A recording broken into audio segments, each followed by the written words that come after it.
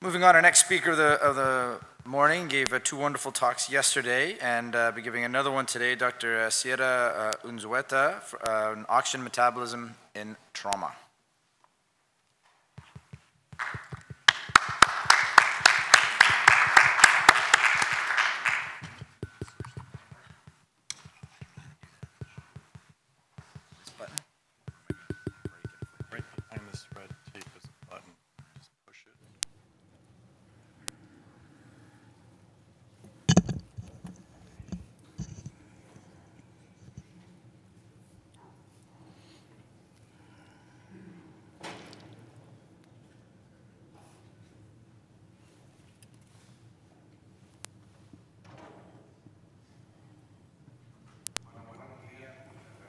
Good morning. Thank you very much.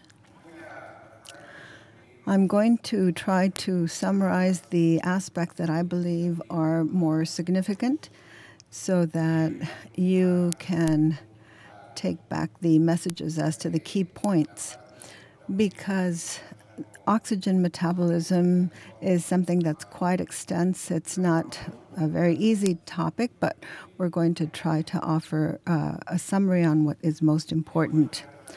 I have put on this overhead in the central part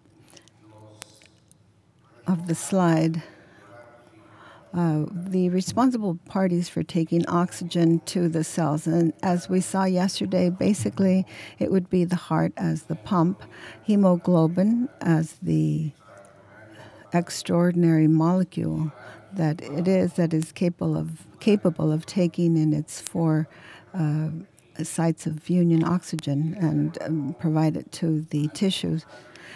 And of course, some of the changes that take place in the hemoglobin dissociation curve that have a dynamic character and that are adjustments that are made by a human being's physiology to defend us from injury. And I'm going to try to give an overview of all of this. I'm sure that you are very familiar, that you know that the oxygen that is in the air at sea level exerts a pressure of 259 millimeters of mercury, and that this cascade causes for the oxygen to go down depending on the place where we measure it.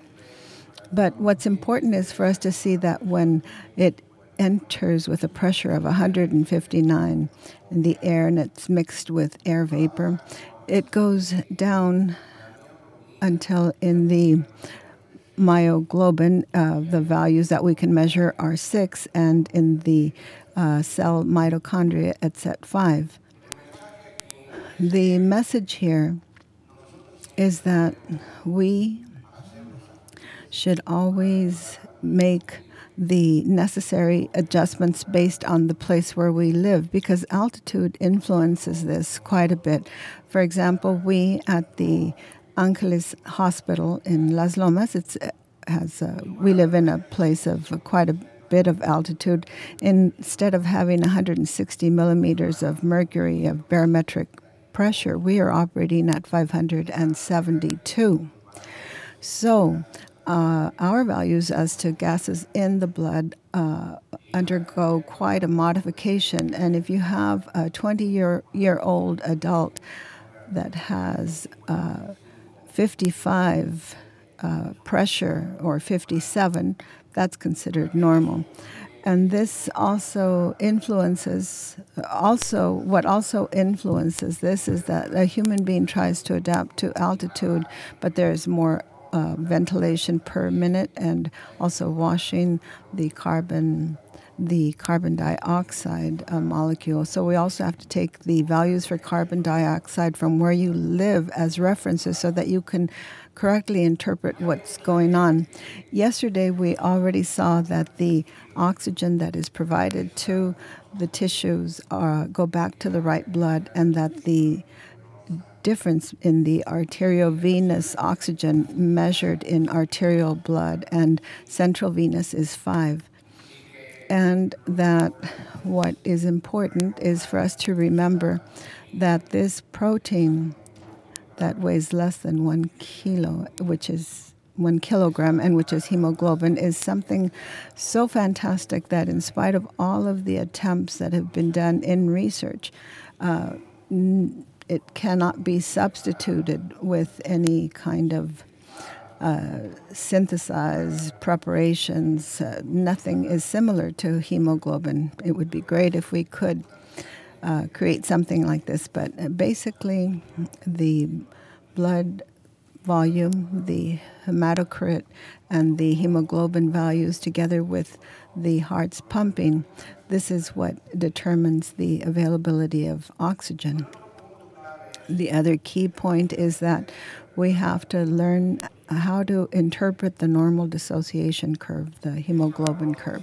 This value of 66, which is for Mexico City, and in Mexico City it's 585 millimeters of mercury, and barometric pressure determines a saturation of 94% if we have a curve located at the perfect spot. And the pressure values for saturation are for 50% of hemoglobin. This is P50 in Mexico City, are 27. And I repeat, this is a curve. This is for a curve that is located at a normal place. So 27 is what would achieve 50% saturation of the hemoglobin. But it turns out that the curve can also go more towards the right or more towards the left, depending on whether we are viewing adaptation mechanisms that are taking place as part of the response to normal physiology, or whether it's due to pathological phenomena due to alterations. This is very dynamic. It can go from one side to the other. And for example, what happens when we have acidosis because of hypoperfusion, immediately the curve goes towards the right. And this allows us to be able to provide oxygen better to the cells. And when the curve goes towards the left because of hypocapnia or metabolic alkalosis, blood is saturated better, but less is received by the tissues. So this is a dynamic phenomenon.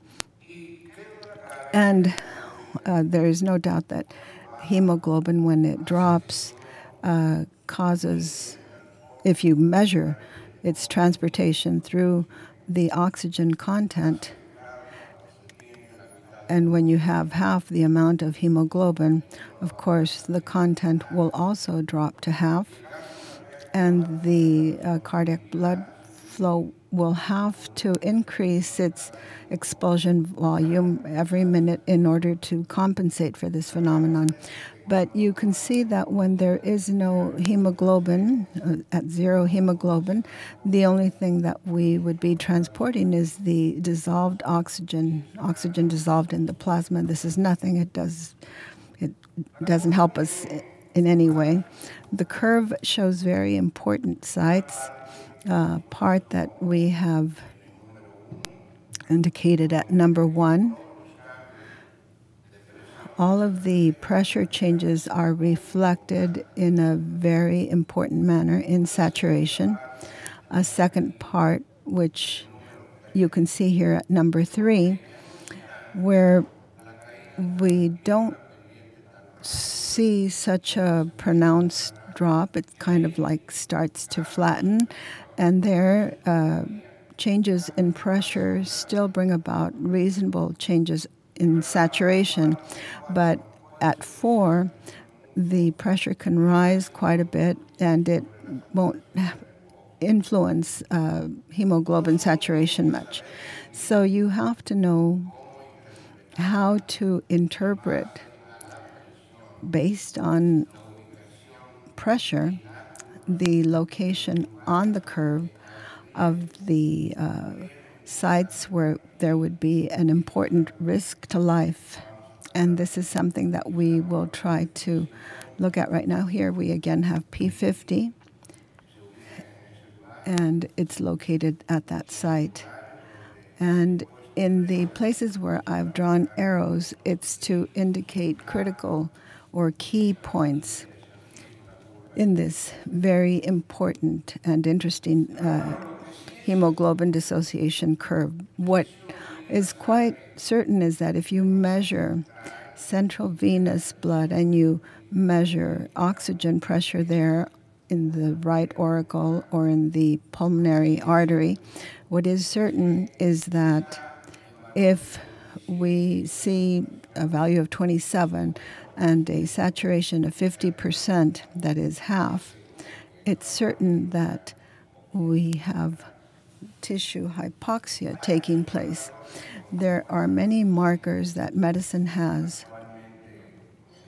presently, lactate measurements, taking into consideration that lactate sometimes needs to be washed in perfusion territories in vital organs, saturation in the superior vena cava, the right auricle, the gastric tonometry, the measuring sublingual PCO2, et cetera, et cetera. There are many ways in which we have tried to investigate to see which of these can be of greater help in interpreting these very important markers. For example, insofar as PVO2 mix, which is the pulmonary artery, we can see that there are conditions where this is affected, the pressure is affected, and the saturation is affected. For example, at a level of 42, we might see this in septic shock or in a short circuit from left to right, or because of the use of inotropics or because of the use of hyperbaric oxygen. And when we see normal values from 36 to 42, this would be at sea level. And with lactic acidosis, as was said before, you can see that there is a tissue hypoxia, which causes the lactic acid, and we find this at a value of 27. At lower values, they are very serious, obviously. And we can see, therefore, that the hemoglobin dissociation curve causes that when oxygen is delivered, the venous oxygen comes back in one of the areas where the slope is quite pronounced and where there are small changes in pressure. We observe important changes in saturation. And if the central venous saturation drops to values such as are shown here at 60, most likely it's because the cardiac flow decreased 25% of oxygen, or because there's an increase in blood consumption because of a given factor that causes this increased consumption of oxygen. If it goes down to values of 27, the PVO2 with a saturation of 50, which is P50, then we are quite sure that cardiac flow dropped 50%, or there was an increase in oxygen consumption so noticeable as when we have a maximum exertion. So when we measure central venous blood, this can help us to be able to infer certain changes in circulation and even ask ourselves whether this patient is undergoing tissue hypoxia or not. Hypoxemia and anemia have to be interpreted in a different way, because here you can see the normal values of saturation of hemoglobin and content, and also what happens when we have hypoxia and what happens when there's anemia. So you can see that in anemia, the pressures don't change. In hypoxemia, yes, obviously, oxygen pressure and saturation drops, the content drops, and also the amount of tissue oxygen drops. Yesterday, we said that the brain together with the heart are champions at taking oxygen from the blood that is perfusing it, and the arteriovenous difference is 7, and the value of PVO2 in venous, jugular venous blood that is coming back from the brain is lower than what we find in the right auricle because of the extraordinary metabolism that the brain and the heart have. We mentioned yesterday that there's a difference there of 10. The affinity of hemoglobin and oxygen can increase in all of the conditions that you see on the screen. There are many: increased temperature, hemoglobin abnormalities, decrease in PCO2, etc., etc. All of this causes hemoglobin to bind more, to be closer to oxygen, and for it to release it more easily. Harder. And on the other hand, if we think that there may be a decrease in affinity, such as in the acidosis, then there are also many causes that make the curve go more towards the right. Here we can see a curve on the left-hand side, alkalosis, P50 of 22, not 27. And here we have a curve that is more towards the right because of acidosis. But what's important is for us to see that when we have acidosis, and acidosis because of hypoperfusion or whatever cause you could think of, when it's prolonged over time, what happens is that because of the effects of the acidosis, the metabolism is depressed, and prolonged persistent acidosis makes the curve go up towards the levels of a normal curve. But this means that it's worse for the body.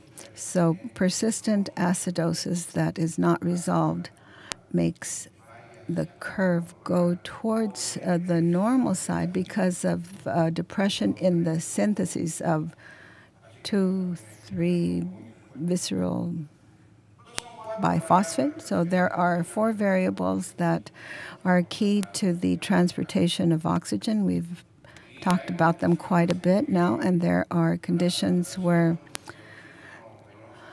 the saturation of venous central oxygen can help us figure out what's happening on, but there's no doubt that our body is so extraordinary that, for example, in Mexico, in the mountainside in Puebla, there are people that live with 1.8 grams of hemoglobin, and they climb up the mountain, they do exercise, but they're used to this process taking place. It's something that has taken place over a long time, and the body has to do a series of adaptations to be able to achieve this. There are situations in which we also measure the availability of oxygen. We are able to define certain sites where consumption is very dependent on the site, and there are other areas where it is independent of the site. And we can see this in normal conditions. And when we look at the saturation of venous oxygen, recently we were trying to work on guidelines for cardiac surgery, and we did a systematic review because we wanted to answer this question as to whether you can substitute the values of venous blood from the pulmonary artery or mixed by measuring the oxygen pressure in the superior vena cava. And all of the articles that we reviewed did not answer the question fully, because the values in comparisons, and you can see here this representation by Bland and Altman indicate that they vary quite a bit and that they can be very different. So different, as you can see here in this chart that represents all of these values. And we reviewed all of the articles that had been published to date in this regard, and we continue to investigate, and we have realized that in the patient, an open heart surgery patient, we can't say that what you measure in the right auricle or in the superior cava is the same as what you measure in the pulmonary artery in totally mixed venous blood. So the conclusion of these studies is that there are tendencies for them both to be similar, but they are not the same. So everything that we have said indicates that availability depends on the amount used of the hemoglobin and oxygen saturation, and we always carry it to indexed values, that is, to values taken to a method of body surface. We found critical values as to consumption and availability in a seriously ill patient, but when we don't have a reduction in tissue metabolism, it means that we have good oxygen transportation. And how can we explain also that our body can adapt so well to hypoxia that a mountain climber at the top of Everest has these values in his arterial blood and venous pressure of 21? But a patient that has acute respiratory distress in intensive therapy has values of 52 and 29 in venous bloods. How can the body of these people that know how to gradually adapt to progressive hypoxia, that the body can develop these adaptation mechanisms that are extraordinary? So the critical values for availability are 700 milliliters per minute of PO2 arterial at 25, because we've seen that at Everest you can be at 28, and venous pressure of oxygen in the cava or in the pulmonary artery of 17. Other factor that we have to take into consideration is that age changes oxygen consumption. The older you are, the less oxygen you consume. You are also supposed to eat less, work less as you age, but that's exactly why, because you don't need to eat as much and you don't consume as much oxygen. We must always have these values in mind. Look at these situations of chronic anemia. And this is something that was published in '62 by Roy et al., how it's possible to keep a person alive when the person develops adaptation to chronic anemia, and how each one of the different organs has availability, consumption, and extraction that are different. And as we already said, the organ that consumes the most proportionately is the brain, and then the heart, and a little bit the liver, the heart, the brain, and the kidney. Hyperthermia also increases oxygen consumption, and we know how much it increases per degree of temperature. And when we explore the patient, when we see him, when we touch him, just that makes oxygen consumption change. And if a nurse comes into the intensive care unit with a syringe and the patient sees the syringe, oxygen consumption is modified. We have adaptation mechanisms that are absolutely sensational. The indexed availability per square meter considered as critical is in the range of 300 milliliters per minute per square meter. So we also have ways in which we can measure all of this in intensive therapy, measuring the supply and the content, the use. We can see how we utilize oxygen, measuring consumption and extraction, and at the exit point, venous blood, the lactate, etc. And we know that there are illnesses that are capable of modifying the flow dependence as to the availability of oxygen. We know that what you see in red in normal conditions, that the amount of independence is very long that we have in these physiological conditions that are ideal, but in sepsis and ARDS and other conditions, the slope becomes longer and oxygen consumption depends then very much on the flow. This is another very interesting phenomenon. A few comments as to oxygen extraction. Tissue metabolism determine extraction depending on the job that each organ has to carry out will be the extraction, the amount that it demands, and it tries to extract or take out the oxygen that it needs to carry out its metabolic activities. So it's very important for us to be totally familiar with all of this. Extraction that has been measured during maximum exertion goes up to values of 60 and even 80% when you have normal basal conditions, 0.25 on a systemic level. So exercise, having the muscles work, peripheral muscles, makes it capable of extracting as much oxygen as the heart, except that the heart is constantly doing so. And in hemorrhagic shock, the decrease in flow when the blood is perfusing tissues very slowly, it also makes the extraction go up in an extraordinary manner. So our body and each organ has extraction constants that are different. For example, the skin, almost nothing. Kidneys, a little more. But the heart, yes, definitely extracts a lot, has a very high slope of extraction, as does the brain. There are organs that are very dependent on flow. Others are more dependent on pressure, more so than flow. But all of this influences consumption and oxygen extraction.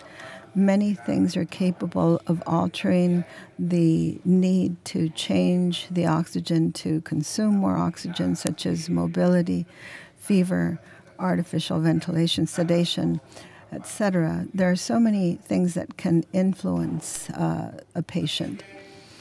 So in summary, my presentation, well, what I tried to do was to offer you some of the characteristics of what happens to oxygen metabolism in a human being, that you always have to bear in mind there are critical values that you have to be very careful with, because the patient in these critical values will not tolerate hypoxia. Definitely. And if there's something that can create tissue damage that can perhaps be non-reversible, would be brought about by prolonged hypoxia. Thank you very much. Hypoxia.